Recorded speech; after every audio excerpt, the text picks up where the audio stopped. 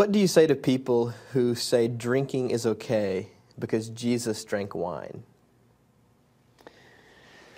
You say, I think you need to add just a word or two to that sentence, like drinking can be okay. Okay? The statement, it's okay, may or may not carry in their mind a pattern of life that's healthy. I would say some drinking is definitely not okay, like drinking to drunkenness is not okay. That's clear in the Bible. Another one that's not okay is drinking with a person who is manifestly having their conscience wounded and being tempted to drawn into something that they just spent 6 years trying through Teen Challenge and AA to get free from, and now you're drawing them right into what killed them. And it kills millions of people in this culture. It's killing marriages, it's killing jobs. Alcohol is deadly in this culture. Now, I don't know what or how deadly it was in Jesus' culture.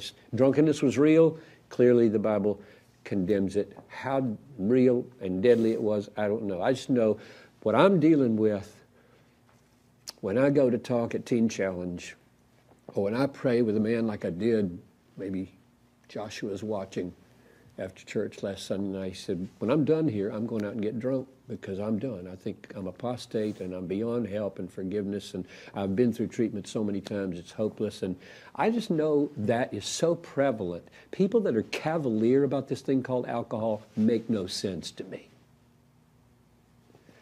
So I'm just saying, add a word to that sentence. Of course you can't defend in any absolute way teetotalism from the Bible. It's clear that wine is a blessing in the Bible.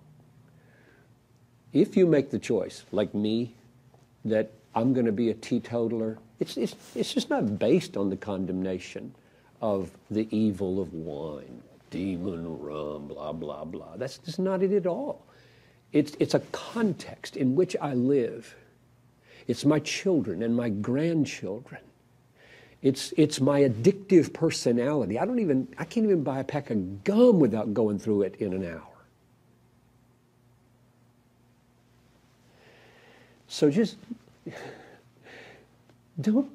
I sense a lot of young guys who don't want to be legalistic and want to spread their wings and know gospel freedom are just not very realistic about the world in which we live. So that's a little warning and a very caution. And I know the pushback would be real strong from a lot of people I admire greatly, that I could easily fall into a trap of ruling out for everybody what God has given as a precious gift. And so there you have it.